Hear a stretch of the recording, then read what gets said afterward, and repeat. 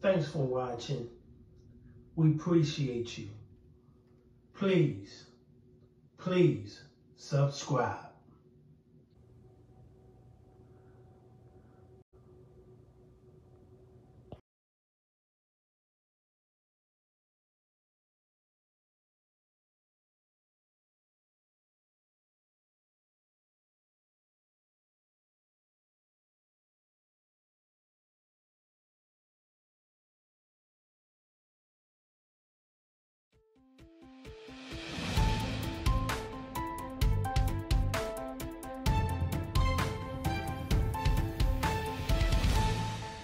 Coyote attack here in the LA area. Today's was in the neighborhood of Granada Hills, and a resident witnessed the whole ordeal from her backyard.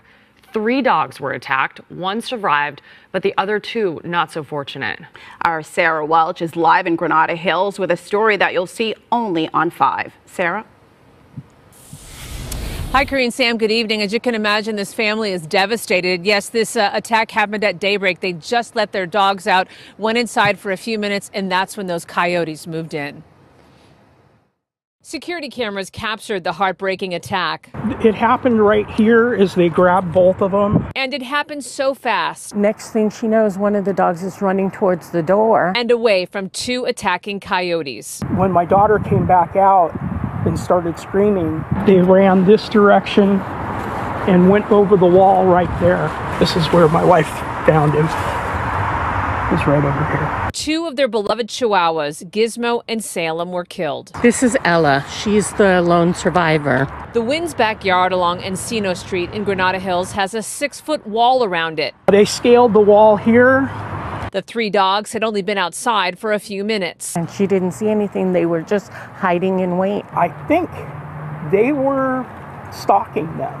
You know, they figured it out that these animals were out there at this specific time every single day. The deadly attack follows a coyote attack in Woodland Hills last weekend that injured a toddler. That coyote was tracked and put down.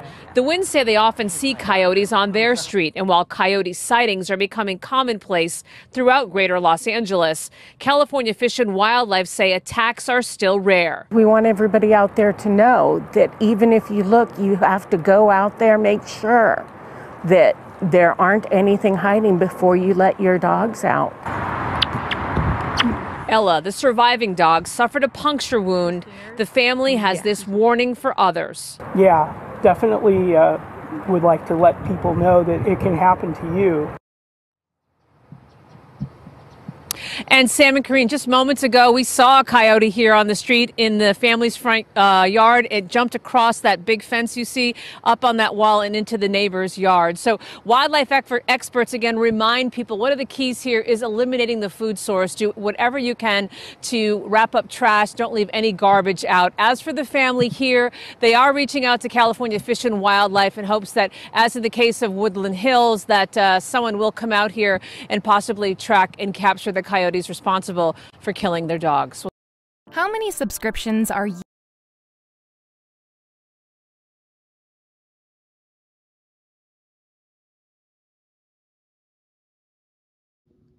Thanks for watching.